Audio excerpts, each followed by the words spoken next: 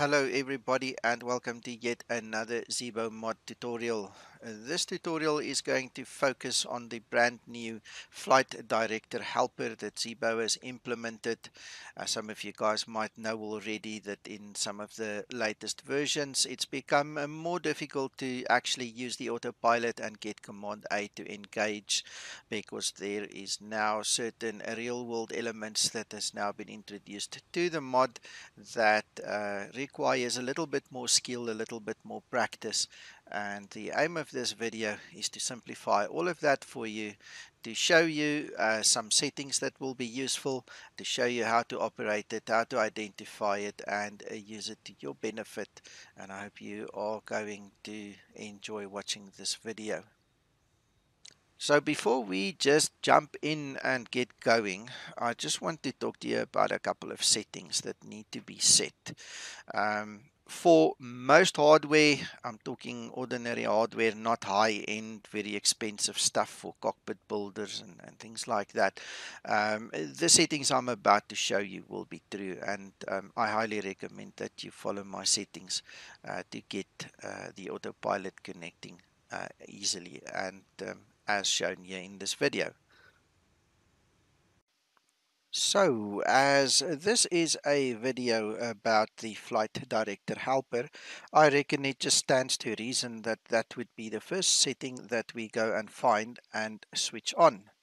After switching that on, we are free to look at the rest of the settings. To start with, we need to navigate to the realism settings, and the very first setting that we need to change is the yoke movement. It needs to go to off. We, for obvious reasons, don't want the yoke to disconnect the autopilot, because we are obviously struggling to get the autopilot connected in the first place, so that is highly counterproductive. We also don't want it to go to CWS just because we move the yoke and we're trying to chase the sweet spot to get the autopilot connected. The very next setting that we need to look at is the autopilot yoke and neutral tolerance setting that we see there. It is very important to note that by definition, it's going to be much easier to engage the autopilot when you use simply opposed to using real as your setting. The simply option is therefore ideal for novices or even the old hands who are struggling to get the autopilot to connect, because the margin of error, the tolerance that is built in there, is 25%. So you've got a greater chance of connecting the autopilot when using simply.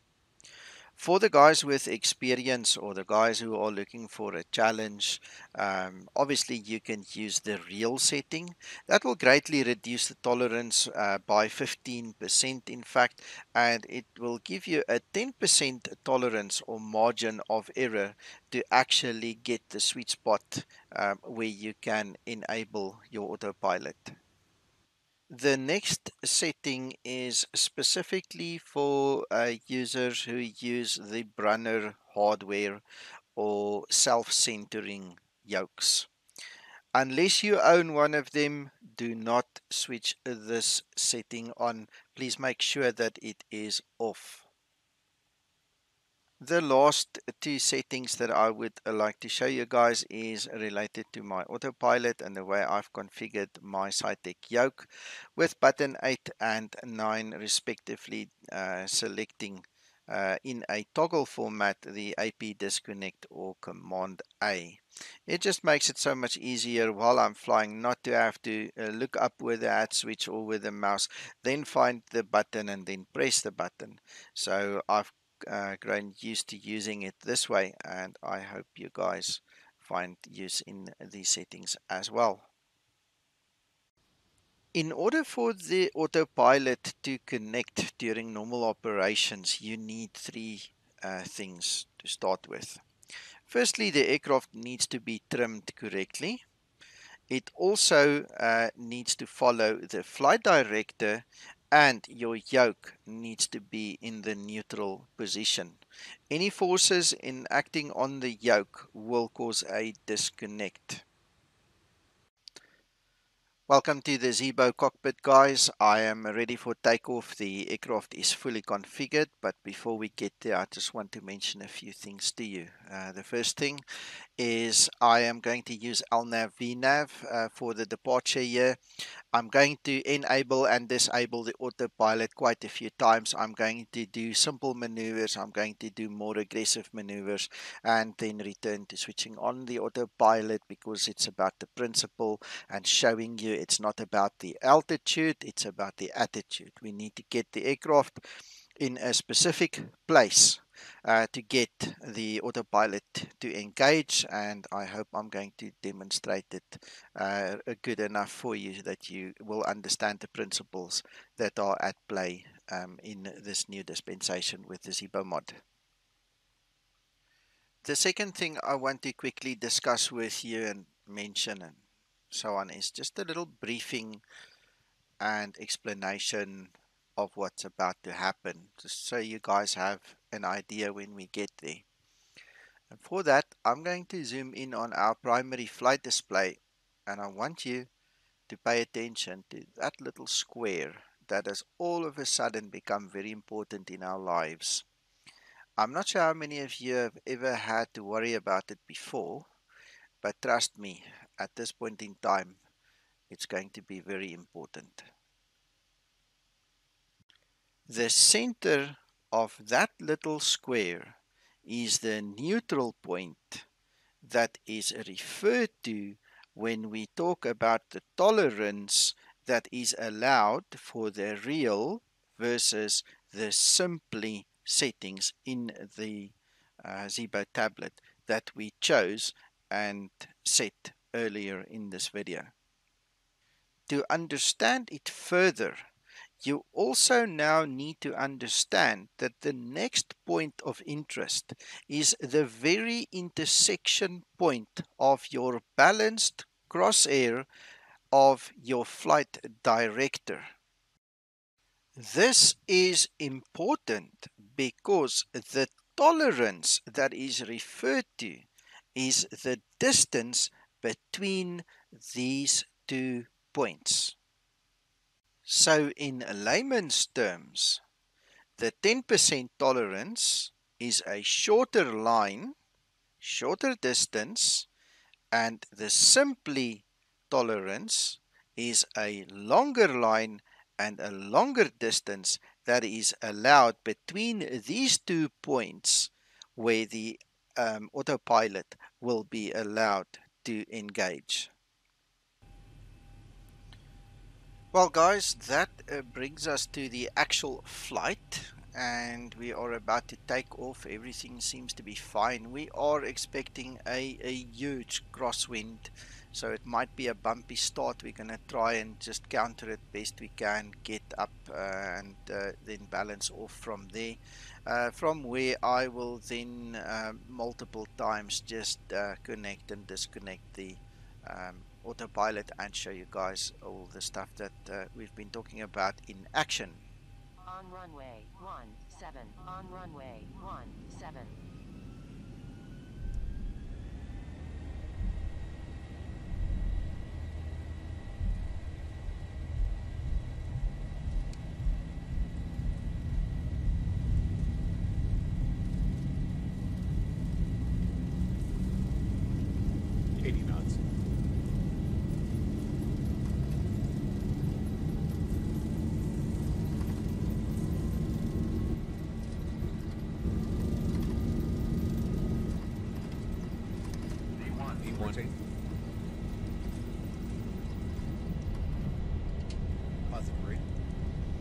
Gear up.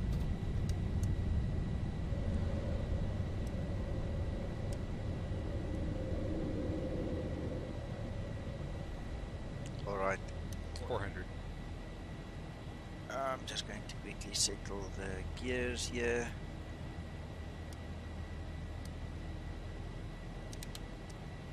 All right, so 1000. I've just made sure that the aircraft is nicely trimmed, and then I'm going to zoom in and show you what we are talking about. Alright, so Currently, you can see that the vertical bar is flashing, so it means that we are out of our 10% tolerance. There it stopped because we've obviously turned into it. It's within the 10% tolerance, and we can now activate our command A. The same happened with the horizontal bar. It obviously was within the 10% tolerance, so no problem there in actually enabling our autopilot.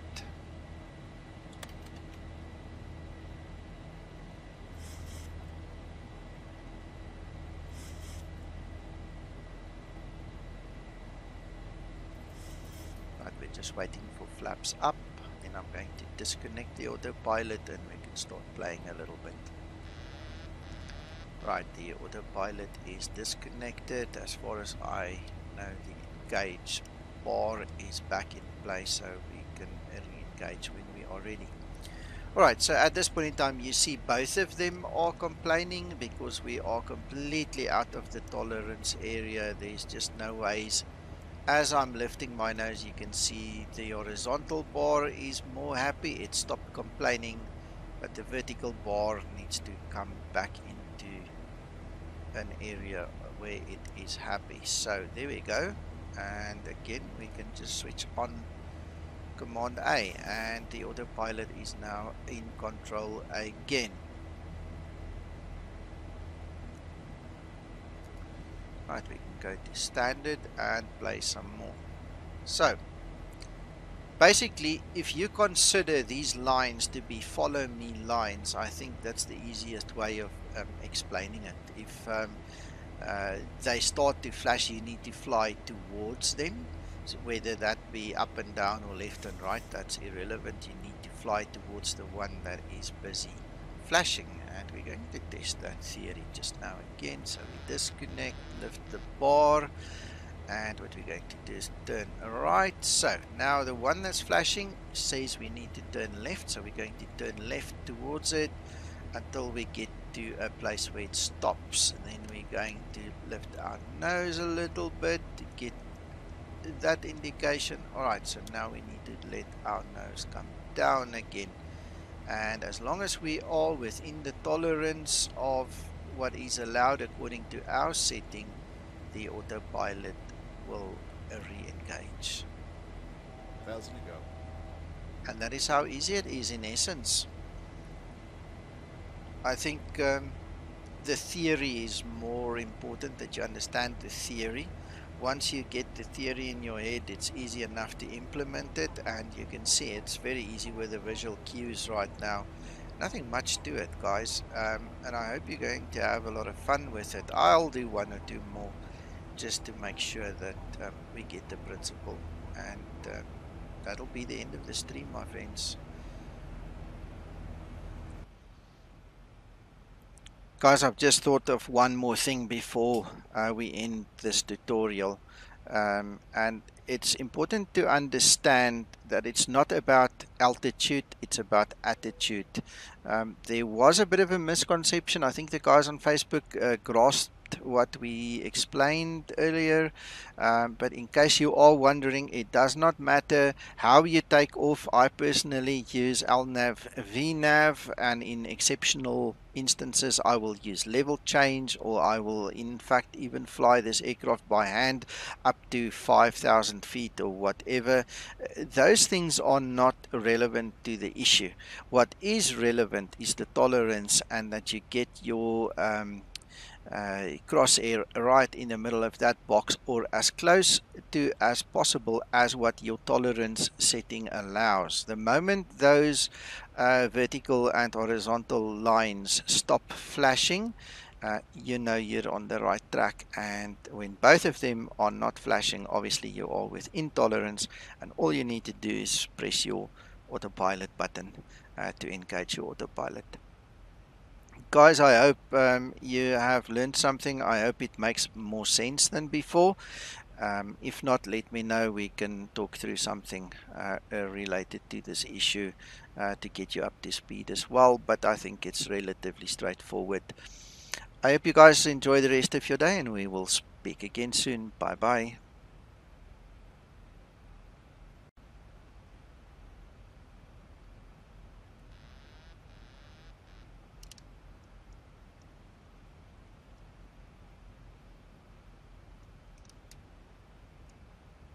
1,000 ago.